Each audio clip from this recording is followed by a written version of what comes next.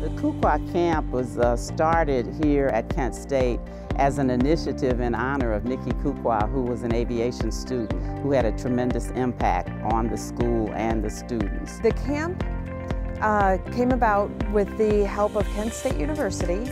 It is to honor Nikki's memory, since she was such a leader. The initiative is here so that we can have a mother-daughter experience and explore aviation careers, not only from the aspect of pilots and air traffic controllers, but also behind the scenes aviation opportunities that are available. So what the camp is about is we made it a mother-daughter focused camp so that first of all, it enhances the mother-daughter experience, which is a wonderful thing. The girls arrive at the camp and they really are excited about this. A lot of times they do have interest in aviation. They get a chance to go up in with a flight instructor in the aircraft and they do maneuvers in the local area. As soon as they open up the door, almost every time, the girls have this huge, huge smile on their face. I chose to participate in this camp because I saw it in the newspaper and it involved things with aeronautics, and I'm interested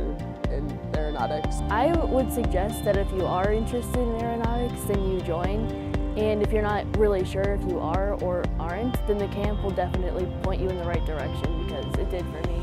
I chose to participate in the camp because I'm interested in technology and engineering. I like making things and seeing how they work and move. I'm thinking about minoring in air traffic control because yesterday we went to the lab downstairs in the basement of the aeronautics building, and I really enjoyed that. But I would like to become a pilot. Favorite part was flying the plane. I like being up in the air and seeing all the scenery, and I don't know, it's just a great feeling when you get off the plane.